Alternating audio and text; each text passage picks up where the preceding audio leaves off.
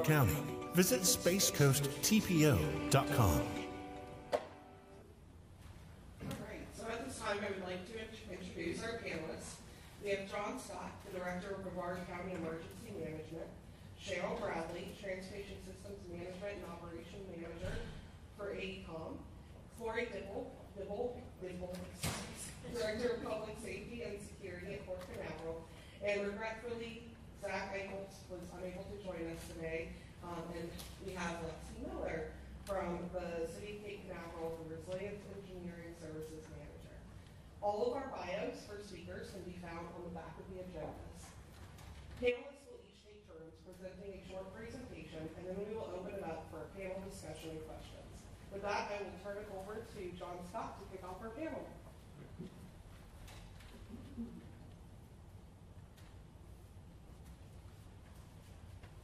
Very good. Morning. You guys hear me okay? You got a pretty big voice. So I'll jump right into it. This is why I hit a couple things and then I'll do a little talking, so I apologize in advance if you have to listen to me.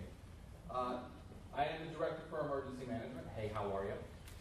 Talk a little bit about our office this past year. 2022 was another record-setting year for us on the back of what was already a couple of record-setting years for us. So last year, our EOC activated a total of 76 times. You can see over me, which represents about 88 days of total activation. 3 of those activations were for tropical events, and the rest were for space launches. I touched on this was a big year for us following a big year previously. The record we set for 2020 and 2021 was our longest activation ever, which was for COVID, which we were activated for 456 straight days. So we're busy if you're wondering what we're doing. But I want to get into a couple other things here just to highlight. So a quick look at behind me gives you an idea. We had Ian and Nicole, as you all are very aware. Just want to show a snapshot of what those impacts look like for Brevard County and how we responded as a community. And what's important to note, what's important to note is we talk about emergency response after a storm. We don't talk about that as just one agency that's doing this. For us, we believe very strongly disaster response is very much a team sport. So a lot of the folks in here are involved in that response, and this represents our collective work. But I'll highlight some things because it's stuff we see all the time, and it'll lead me into some of the resiliency conversations I want to have. So for Ian, we did a total of 87,000 sandbags as a community. That's just the county. Cities did their own. We saw a total of 174,000 cubic yards of debris. We had about 174,000 folks without power that FDOT restored throughout the event. We did a variety of other things. We sheltered folks. We saw a decent amount of rain. We also saw winds in about the 50-mile-an-hour range. And so if you went outside during Ian and thought, man, it's windy, this is what a hurricane is like, wrongo bongo. That is not what a hurricane is like. And I'm going to come back to a couple of things that I highlighted, specifically some of the sandbags and the debris and how we approach some of these things. But similar stats for Nicole, right? So Ian was what we call an exiting storm. It came in on the West Coast. We saw the tragedy that was what it did to our Southwest partners. Nicole was a storm that entered really Indian River, southern part of Indian River, and then came up, so an eastern storm. In both cases, we were very lucky because where the majority of the weather was stayed just north of us. Now, there's a difference between lucky and the myth that we were somehow protected from hurricanes because KSC is here. As a lifelong resident and born and raised here, I can tell you I've heard that since I was little, and none of it is true. We're just real lucky. And to be clear, I'd rather be lucky than good, but eventually our luck will run out. But I'll highlight a couple more things. 54,000 sandbags, 91,000 cubic yards of debris, 150,000 folks without power that was restored. I highlight those numbers because it's something we do every time. Every time we have a storm, people want sandbags. Every time we have a storm, we have a significant number of debris that we've got to pick up. And every time we have power outages. Yet every time we have a storm, we surprised by all of those things. And when we talk about where we want to go with resiliency, there's another piece to that puzzle, which is mitigation. Mitigation has been around for a long time. If you're not familiar with it, it is a fancy Scrabble word. Mitigation basically means we solve known problems today so that we don't have to deal with them tomorrow. That's different than resiliency, right? Resiliency is solving future problems today, not putting ourselves in those known problems. And sometimes when we talk about resiliency, we conflate the two topics. And it's important we keep them separate because A, there's separate funding for them, so we want to attack both streams. And B, it changes how we look at it, right? So with mitigation, we're fixing problems that we know are issues, right? So we have areas that flood, we look at increasing stormwater runoff there, right? We look at how we manage water in those areas. If they're repetitive properties, we talk about the idea of maybe, acquisition and maybe working with those residents to get out of that floodplain. When we talk about what that looks like from a resiliency standpoint, we need to be smarter about how we build in the floodplain. Brevard County has a lot of water, right? We have 72 miles of coast. We've got the St. John's to our west. We've got 2 rivers. I think it's around 35% of our total land mass is actually water. So we're always going to have a water problem. How we deal with that is important. How we look at that is important. And when we talk about resiliency, it really is making sure that we understand our risk as we build and expand. We understand our risk as we work through our public education ceremonies, right? As we talk with them. And an important piece of resiliency in our conversation today, and really all day, is sometimes we talk about resiliency or mitigation, we have this idea that it's a government problem that requires a government solution. And that couldn't be furthest from the truth. There is a large part of resiliency that is an individual problem, is a resident issue, right? We are all in this together. Nothing that we do as a government or as a private sector is going to make nearly the impact that we do as residents and members of this community, right? There's a lot we can do as residents to become more resilient. So what do I mean by that? So doing simple things, right? So having shutters on your home, or plywood protecting your windows, or having impact-resistant doors. Doing things to increase your roof tie-down to better protect it from wind.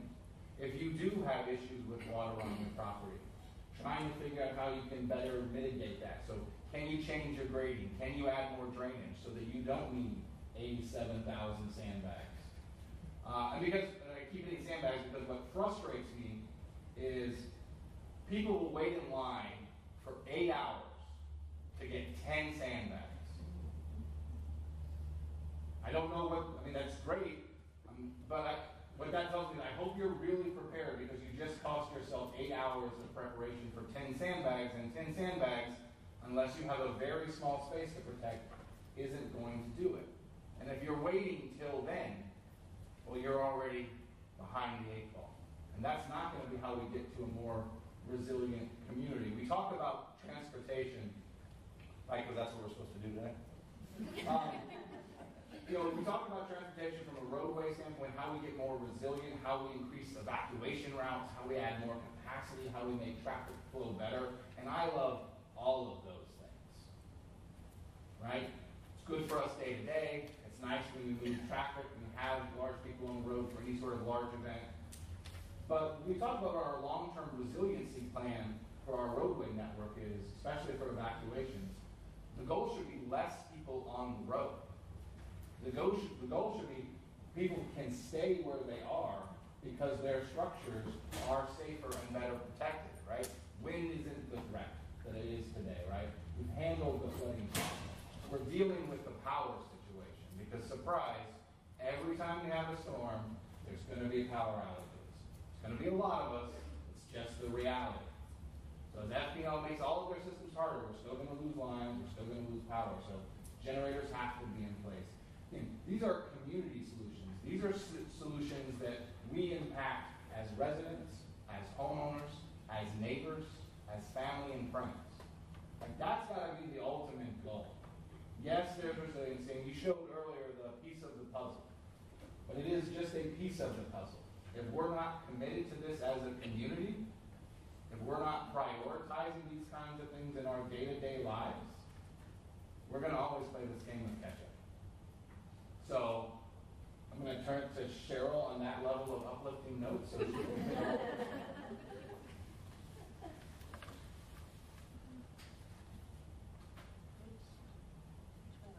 the wrong one. Okay.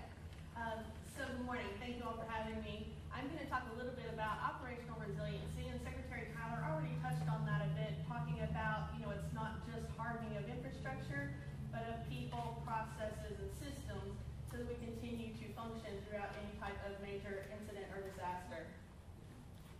As mentioned, I am a project manager with AECOM, and I manage part of the District 5 RTMC, or Regional Transportation Management Center, over in Sanford. The DOT has 12 of these around the state, 9 of which are regional, 3 are kind of more localized satellite services, and AECOM manages 30 some of these around the country, 5 of which are here in Florida. All of these TMCs have the same basic function. We are the eyes and ears, the communication hub for our DOT or respective agencies in monitoring our roadways. Our facility here in Sanford is pretty new. We've been there for a little over 3 years. It's 44,000 square feet. We're co-located with the dispatch for FHP as well as Fish and Wildlife. And we coordinate with 4 different FHP troops, emergency responders, EM partners, other stakeholders such as Cory and folks at the port, and our traffic engineering groups from 9 different counties and multiple cities throughout Central Florida. On a day-to-day basis, what we do is very similar to what we do when we move into emergency operations. It's just at an elevated, kind of more urgent pace. So we are monitoring roadways and weather conditions, seeing what traffic is like out there, how people are moving, where we have slowdowns, congestion, that sort of thing. We're gathering data such as speed and volumes. During a day-to-day basis, that is to see where congestion is and to help mitigate that with signal timing and to help alert our motorists so they can change their route if necessary. But during an emergency situation, that data is used to help us make key decisions in operations, like Secretary Tyler spoke about with the emergency shoulder use. So we use that data to see how large masses of people are moving from point A to point B, whether it's moving inland or moving north towards out of state, and making sure that we can facilitate that in a safe and efficient manner. We're communicating with our stakeholders. So when we're in these large-scale events, I'm communicating regularly with these folks. I'm communicating with our responders out on the road, with our traffic engineering groups that are local partners, to ensure we're all on the same page and prepared for what's coming to the extent we can be. And then we're coordinating incident response, making sure we have our road rangers in place, tow trucks, all of the other DOT assets ready to respond and help that disabled motorist or minor crash so we can keep the road moving during these times of crisis. Secretary Tyler, I think he had this exact picture in his presentation. Again, the point of this is to open up another lane of traffic using the shoulder.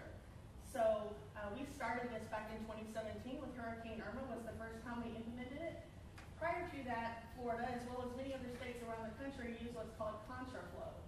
So on I-75, for instance, or I-95, either one, we would turn southbound lanes north and push as much traffic as we can northbound. That comes with some challenges. There are a lot of safety concerns. It's very, very labor intensive because you have to have every single ramp and turnaround manned by somebody who can prevent people from entering the wrong direction. And so lots of safety implications, lots of manpower implications. And again, that's part of resiliency. How are we using our staff and are we using them intelligently? So with contraflow, not only have we removed that safety barrier and that labor barrier, but we've also kept southbound lanes open. And that's super critical for what he talked about with keeping resources coming into the state. So keeping fuel coming into the state so that when the time comes, our responders have fuel and can take care of things. When people are evacuating and using large amounts of fuel that we don't typically see on a day-to-day basis, we have the fuel there to support that. Moving utility trucks into the state. Emergency response partners from other states who are working with us on mutual aid. So moving all of those resources into the state, pre-staging them so that we have quick and ready response when the time comes. better display of that than what we saw during Hurricane Ian and Hurricane Nicole. The recovery efforts for both of those was just phenomenal. So like I said, we started this in 2017. It actually started on I-75. That was our first corridor. During Hurricane Irma, we evacuated about 6.8 million people from the state over a very short period of time. And the interesting part of that was they all chose to go the turnpike in 75. So they could have driven 30 more minutes over to I-95 from South Florida, and that road stayed at interstate speeds the whole time, but they all came to 75, where we traveled at 20 miles per hour or less. So we have now not only expanded the emergency shoulder use to I-95, but we've really made a concerted effort with our PIO partners to make sure that we're pushing that information out to people in the southern part of the state so that they utilize both roadways and move larger capacities more efficiently. Looking at our own operations, when we talk about resiliency, certainly start with our structure, our infrastructure, and our building, because we have to be able to stay there and continue working, sometimes for 3 or 4 days straight, until conditions are such that people can leave and their replacements come in. So our building is rated for 150 mile per hour winds, which should do us remove anything that would be that far inland. We have 2 large diesel generators, and when I say large, they're very large. They will sustain us from 4 days if we keep everything at full capacity, or we can meter some of our sources and extend to 7 days. We are on a 4-day refueling contract, so as long as they can get there, they'll refuel us every 4 days and keep us going. We have battery backups on all of our computers and servers, and we have redundancies built in where we can for network connections, so that if we lose a communications hub because of infrastructure damage in one place, the idea is to be able to reroute that communication through another network system so that we can still maintain connectivity with all of our devices. And then certainly with staffing. Everything is 24 hours. The TMC, we'll talk a little bit more about that. That is a 24-hour facility anyway. Our road rangers over here on 95 are not 24 hours, but during these times we will turn them into a 24-hour service because we know a lot of people are going to choose the overnight hours for evacuation. And we want to make sure that we don't have any people stranded out on the roads during those times. So some other things, we use a lot of technology in what we do. A lot of devices are called Intelligent Transportation Systems, or ITS devices. We have thousands of detectors out on the roadway that monitor that speed and volume that I talked about. We have more than 1,000 cameras here in Central Florida alone. When we lose power or network connection somewhere, we lose those devices. So I no longer have my eyes on the road, which is what I use to make decisions in incident response. So we've looked for ways to backfill those gaps during these times of crisis. And sometimes it's super simple. We put cameras on our road ranger trucks. So I have forward and rear facing cameras on those trucks. If I lose network or power in an outage in an area that takes out several of my cameras, I can turn on the camera from my road ranger trucks, and at least not the bird's eye view that I'm used to, but I at least can see kind of what's going on the road. I can see what they're responding to, and I can make some decisions about what other resources need to be deployed. We've recently started building these trailers. So think about the big orange trailers you see at a construction zone with light towers and arrow boards. We built those with cellular devices and cameras. So we can take those out, deploy them, leave them, and have a continuous monitoring system. We did that on the State Road 46 project that Suzanne talked about during Hurricane Nicole. We're able to keep an eye on that roadway throughout the term of that situation. Drones certainly have seen an emergence in every aspect of emergency management, but certainly here with DOT, we use them extensively during the last hurricanes. You think about a situation like over at Pine Island where we lost an entire connecting bridge to an entire community.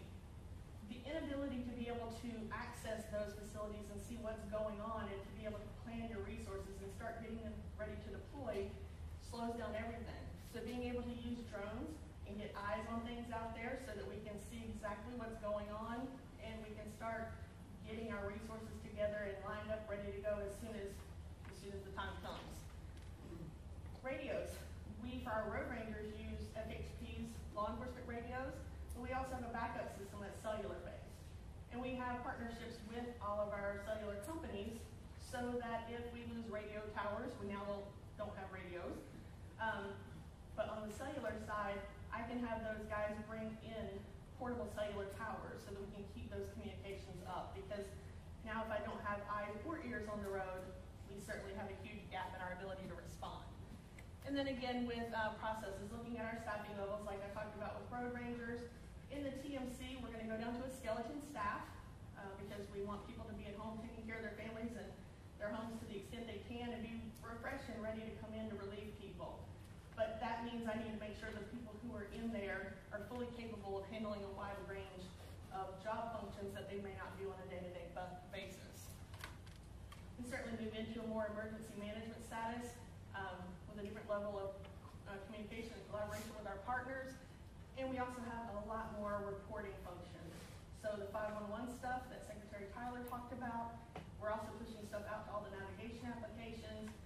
We're collecting a lot of information about damage that's coming in from our responders, from our road rangers, from different sources, and not only documenting that, but dispatching the appropriate people, and then coordinating that with our district office, our operations yard, such as Suzanne's group, and all of that is then being communicated and shared with Tallahassee as well, so that they can make decisions about resources. So a lot of moving parts, but looking for opportunities to cross-train, backfill devices and technology that we rely on a day-to-day basis really helps to keep things flowing and help us help the motoring public to keep things moving. Good morning, everybody. My name is Cory Dibble. I stated I'm the Director of Safety and Security at the port. I wanted to focus on today just really how we prepare for, respond to, mitigate, and stay more resilient against heavy weather events. So right now in the off season, we all know we had Hurricane Ian, we had Hurricane Nicole. Everybody up here is a partner. We neighbor Cape Canaveral. We talk to them daily. I talk to John Scott weekly. I talk to Sheryl every weekend now. We have an influx of passengers from the cruise ships, which is great for the economy, but we need to stay more resilient on the infrastructure of the roadway. How do we manage that? How do we get passengers in and out? How do we not impact other operations? So right now in the off season, as far as for hurricanes and heavy weather events, we're looking at our past after action reports. That's number one. What did we do? What lessons learned? John talked about all the stats that he's seen from the county level. We're doing it internally as well. What did we learn from those past storms? What do we need to fix? What are those plans that we need to update? Number one, that improvement plan. So we identified those lessons learned from that storm. Are we actually completing those improvement plans? One of those is leveraging mitigation projects, leveraging grant funding. Right now we started the local mitigation committee, local mitigation, utilizing the LMS and local mitigation strategy. Looking at HGMP funding, right? Hazard Grant Mitigation Program funds.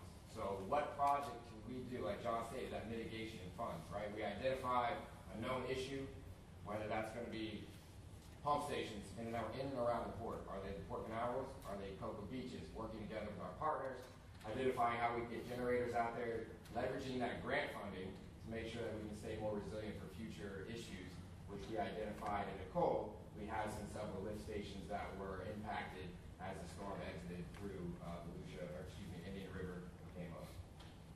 Monthly hazard surveys of all port facilities. This is really hot and heavy during the season, and it's very cargo driven. Right now, if you go to Port Canaveral, there's lumber everywhere. It's great. It's going to residential communities. We're building.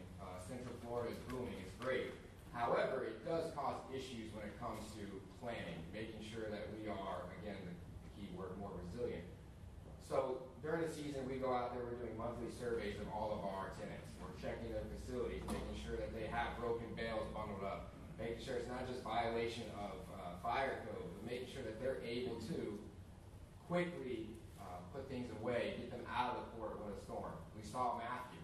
We had 3 days to prepare for Hurricane Matthew. So the amount of cargo that we have at the port is great, it's coming in, but we need to make sure that we stay on top of it so that we're not behind the 8 ball when we do potentially only have 3 days to prepare for a hurricane. Identifying staging locations. This is very, it's simple, but Port Canaveral is on the Barrier Island. So we can't necessarily identify staging locations in the port, in the city, on the Barrier Island. Where can we put them off-site on the mainland? In the event that we have a devastating storm, we saw in the DOT presentations that impact the causeways. So that's number one. We're working with DOT, with John, post-storm. As soon as the causeways are clear, we're coming in, we're doing damage assessment moving forward. Well, depending on the storm severity, we will store some equipment on-site, but a majority has to come off-site. You know how expensive fire trucks are, millions of dollars. We don't want to leave them out there. We we saw in Hurricane Ian and down there in the southwest area, the damage that they saw to a lot of their equipment. The number one staging location that we want to identify is for our survey vessel. We've heard 3 or 4 times already fuel. Fuel is number one to get it back in, and it's our number one priority for Port Canaveral is to reopen the channel, get fuel vessels in, and get it back into Seaport Canaveral, where all that fuel comes to the local community. So that's the number one priority. So we have an open contract, we have a continuing contract with a surveying vessel. We stage them off-site. They're part of our damage assessment team. As soon as tropical storm force winds subside, they come in with us, they clear the channel, they do a survey. Depending on the outer conditions, they'll do the outer reach, they'll clear it, share the information with us. More importantly, share the information with the Coast Guard that governs the waterway. We get the thumbs up, we open the channel with or without restrictions. Number one priority is cargo, fuel vessels. After that, after we get fuel in, then we're going to bring any passenger vessels that may have, on the cruise ships, that may have a sea of aid that didn't come in ahead of time. Simple ordering equipment supplies, stockpile consumables. I know Veronica, she's back there, she's one of our engineers, she's working on these continuing contracts. That's something we're going to be doing now in the off-season, making sure that our contracts with that surveying vessel are current and up to date for the next upcoming season. We host a heavy weather annual meeting with all of our tenants, just like we're doing right here, a symposium where we talk about what has changed, what lessons learned. The Coast Guard, again, governs our waterways, how they're supposed to put in a remain in port request. That's any vessel that's requesting to stay in port. The port is not a suitable refuge, so all vessels 500 gross tons or higher is governed by the Coast Guard, have to evacuate. Those under 500 gross tons are under the control of the Port Authority, and we will issue an evacuation order as well, depending on the storm under a unified command decision. And you can see in the picture in the top right, that's our Marina District. We have about 220 vessels. Number one priority, especially with a storm such as Nicole, east-west storm is entering near Brevard on the east coast. All those vessels we need out of the water. We don't want them to break loose, float in the channel, sink in the channel, impact our bridges, 401, impact the locks. If we have any of those issues, that becomes the worst scenario for Port Canaveral if there's a blocked channel. So that goes into my last bullet right there, commercial fishing recreational vessels. When we do that heavy weather meeting, we're letting them know, we're reminding them of the policy, of the requirements that when there is a storm, we order this evacuation. I mean, I've been coming on 7 years. We've been doing it very efficiently for the last 7 years. The commercial fishing, they know as soon as a storm's coming, they're already working behind the scenes, waiting for us to order that evacuation. They go to Barge Canal, they put their bows north in the Barge Canal, they tie up, they man their vessels, they ride out the storm. They use that as a safe haven. We coordinate the movement with DOT, 401, to make sure that the bridge is open and we allow vessels to go through at a time. We close it, that way we can have traffic exit from the space station. And we open it back up post-storm. We'll coordinate with commercial fishing, open it up in intervals, and bring them back in. That way we can get them back up and running as fast as possible, not just the port. We want the commercial fishing and the recreational people to get back into their normal routine as quick as possible. So objectives and priorities prior to landfall. Face closure of businesses. There's a difference between a waterway and landside. So if Brevard County orders an evacuation on the land, businesses, operations in the port are following that. But waterway is governed by the Coast Guard. So we have hurricane conditions that go from Whiskey, which means there's tropical storm force winds that are 72 hours out, all the way to Zulu, which is 12 hours out. At each one of those intervals, we have checklists internally in CPA that drive our actions, each department. For anything from individual actions, department actions, to how we communicate to the public, to our tenants. So we have to make sure that we coordinate with our waterside facilities, that their operations don't have to cease until the Coast Guard, which is at Yankee, operations have to cease. So sometimes we have to work through that as far as a communication issue, because number one priority is getting fuel in, but also prior to a storm is making sure that we can get as many trucks out as possible. So Seaport Canaveral, even if we're in Zulu, will be granted a waiver to allow fuel trucks to operate until the fuel, because they're independent drivers, operate until they feel that it's unsafe for them to cross the bridges. Following Hurricane Irma, in the last 24 hours, 515 trucks went through Seaport Canal to make sure that we could fill up the gas stations prior to a mass evacuation. Ride-out team, we contract with our County Sheriff's Office, Canaveral Fire Rescue, depending on the severity of the storm. They will keep teams on port property. As soon as the wind subsides, they'll do a windshield assessment, look for life safety issues. If there are none, they're going to call us back for damage assessment teams. That's going to be comprised of myself, the engineering team, those continuing contracts to work to get in the port. We're going to clear the channel, number one. We're going to look at facilities, make sure that they're safe to reopen so we can get passengers in, and then to make sure that we, again, go back to normal operations as quickly as possible.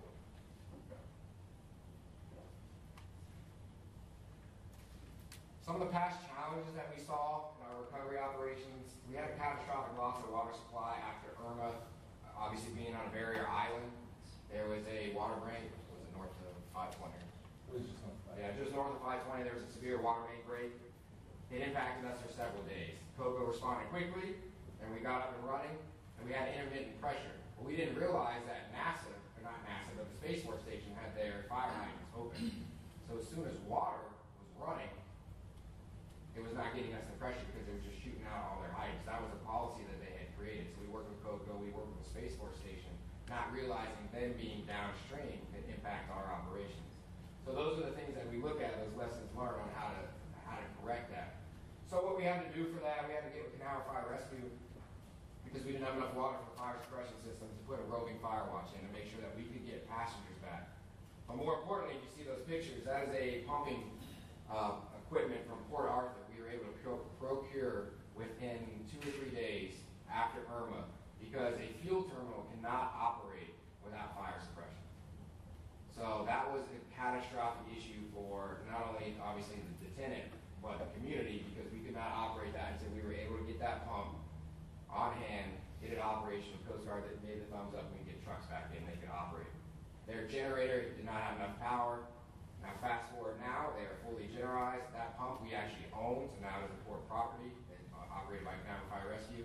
Things that we've looked at through leveraging that grant funding and how to get better to make sure that we're independent versus having to reach out. You know, we are proactive rather than being reactive. John hit on it, power restoration. We all know we have that issue. Hardening the poles. FDOT is doing a good job, but we are going to always see issues. The port, critical infrastructure, we work with John, we work with FP&L about making sure that we are on that tier 1, that power restoration, and we do have an issue. Following Nicole, Ian and Nicole, we had the same time, it was the same exact power line near CT3. Wasn't much of an impact. However, we identified that it impacted the southern fuel terminal that is right off port property, which is Transmontane, which fuels all the south side. So we needed to make sure, coordinate with John, FP&L was out within a couple of hours to restore that. Then sea state conditions post-storm. Number 1 priority I talked about was clearing the channel.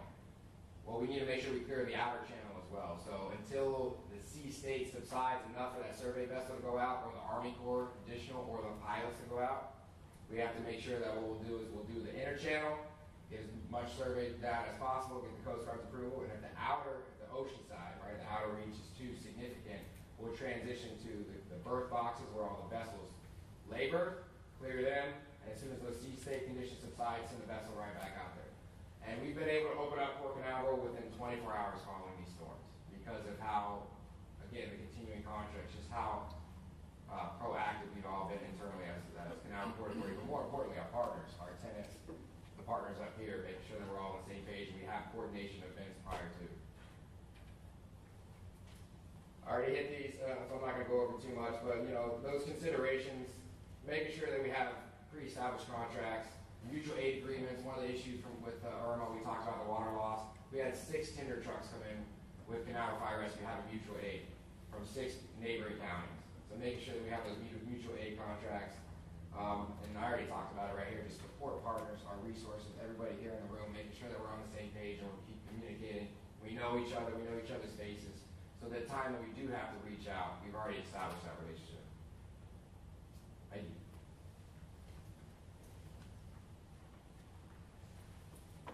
Hi everyone, my name is Lexi Miller. I'm the Resilience Engineering Services Manager for the City of Cape Canaveral.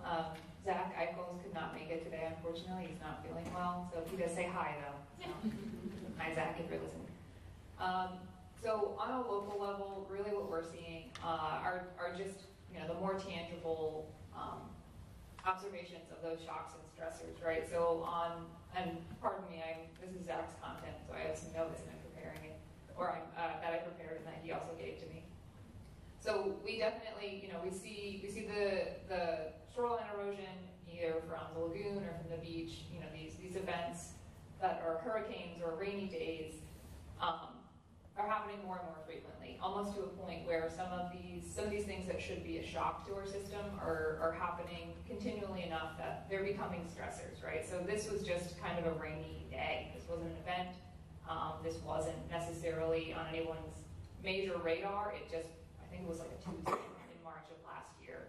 Our presidential streets are a highly residential area in our community, and they do see some of the worst of the flooding that we get. Again, Tyler Ave. This was again just another afternoon thunderstorm. Sometimes these effects can compound. So if we have a high rainy week during wet season, and then we have, say, Hurricane Ian a few days later, we have this waterlogged system that interrupts our day-to-day operations, as John was mentioning. And it becomes really, really clear on a local level. And then to Secretary Tyler's point, it's organizational, it's human. When we think about our transportation systems, it's to move people from where they live to where they work to where they play. And how do we build resiliency as a system so that we can have this movement and this transportation in our community? And so some of the challenges that we're facing in the city of Cape Canaveral are just these threats that we get through flooding. Again, just another kind of rainy afternoon. You can see it's a clear sky, so the rain subsided pretty quickly, but we still have some water in the streets. It does flow through our system pretty quickly after that, but it still poses a threat kind of immediately, right? And we can't move our people from point A to point B. Again, just more flooding. You can tell there's a lot of flooding. Maybe you can pick up on what we talk about a lot in the city is flooding and some of the threats from it. We work pretty extensively. You see here, this is some aftermath from Hurricane Ian with some rise in Banana River Lagoon. And if you look kind of towards the back right corner, you'll see a PVC pipe sticking out of the wall from that outfall. This is our Center Street Basin outfall, one of our southernmost outfalls and basins in the city. And that is one water level gauge that we have in a network that we've employed in the city of Cape Canaveral. We work really closely with Stetson University. We also have a weather station from FAU, where we're able to observe some of the trends in the lagoon since they've been installed. We do have some historical data that we rely on as well to see how much rise there is. But when it comes to these shocks and stressors, this network of recording devices and data is actually really beneficial to us to see some of this rainfall in action and understand why we're seeing the inundation that we're seeing, whether it's related, whether it's just a single incident that can kind of be put into a vacuum. And to Dr. Evans' words at Stetson University, who we kind of work with the most, is that our stormwater infrastructure inundation is our canary in the coal mine when it comes to resiliency and the things that we need to be climate ready for. So the biggest challenge that we're facing is the Banana River Lagoon rise backing up into our stormwater system, backing up into our transportation system.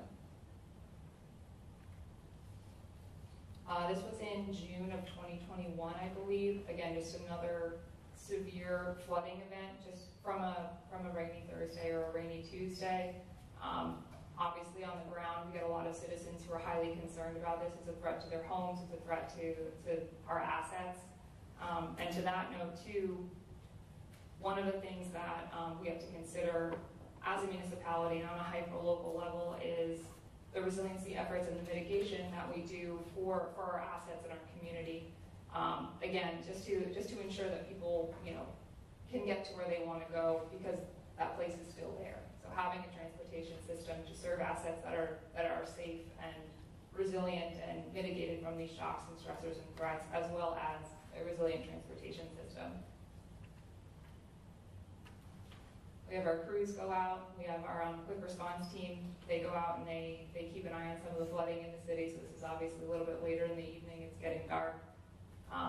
Hopefully those people didn't have anything really important in their mailboxes that they needed to get. This is an example of one of our dashboards from our networks. We're able to just kind of see some of the action happen. So this was, sorry, I can't quite see what date it is. This was just from one of our heavy rainfall days. It was just a massive event very quickly. We see some peak rates that are pretty intense, and so it just overwhelms our system, and the water has nowhere to go, because when it's raining on our roads, it's also raining on the lagoon, so kind of everything fills at the same time. And again, just some trend data. That's one of our water level gauge / weather stations. That's at one of our parks on one of our piers. And then here's just some examples of some of the other devices that we have on our network. We have some weather stations. One's on the City Hall, one's over the Public Works building. Some more water level gauges. That allows us to also see like fetch in action when we have hyper windy days. That can also, contribute to the problem when it comes to stormwater infrastructure being inundated. Some of the things that we're doing in the city to combat a lot of this, 3 of our main projects include our Presidential Streets Master Plan, right? So we get a lot of, we'll call it nuisance flooding in our presidential streets. And the component that can affect transportation resilience there is that we want to do some major improvements and some changes to how traffic flows in that area. And with that, we can work with our partners like FPL to harden some of the utilities along those roads as we do the work, that we don't have to open up the ground more than once. We're also currently in the process of getting a tidal valve / pump station in our Center Street Basin, just to move that water away, because we know it's getting backed up. And then additionally, I'm sorry, I don't have my notes in front of me. Additionally, we are looking at a Civic Hub project where we're going to be able to basically create a community space and install underground stormwater chambers for storage in those areas that are prone to flooding, just to get the water off of the road and away from people's homes and threatening those assets, transportation and otherwise, and into a space where we can more easily percolate it. Because right now, moving the water off of the road and into the lagoon isn't necessarily the resilient solution. It's what we've always done, and unfortunately it's not working as well as it used to. So we're trying to be a little bit more innovative when it comes to solving that problem. All right. Thank you, Lexi, and all of our panelists. We will open it up for a panel discussion, or if you have questions, I have prompt questions, or if the audience has any questions. Abby has a microphone, and so we're able to open up for questions now. All right, I will go into my prompt questions. So to all the panelists, how can resilience planning lead to economic growth and equity? Or whoever might be interested in the So, I mean, you heard in my presentation, you heard in everybody, and even Secretary Tyler said the same thing. It's getting back to, not bouncing back, but getting back to a better normal, right? So for us, reopening the port as quickly as possible to, one, it's fuel, right, priority, but it's commerce. We talked about supply chain, making sure that we don't have that disruption that puts, it'd be both, right, that puts a shock and the potential of a lasting stressor on our local community, as well as Central Florida. If we're not able to get into lumber ships because we have a issue, does that bring down the residential boom? Does that slow that down, the housing market? Does that slow down the housing market here? Yes, it will. Fuel, we can't get that in as quickly as possible. John's coordinating with the Sheriff's Department about reentry.